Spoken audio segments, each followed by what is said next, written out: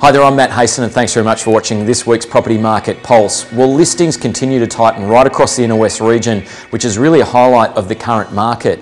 As a result, we are seeing buyer demand build up and frustration mount as many buyers do find it extremely difficult to secure a home in the current market.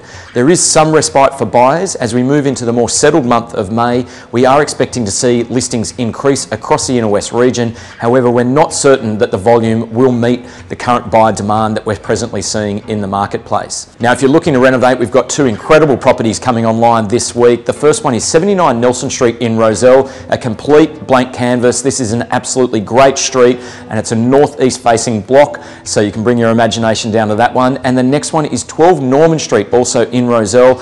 I love this particular property. It has a great DA in play. It's a corner position, 210 square metres, and you will create a 3-bedroom, 2-bathroom home with a lock-up garage.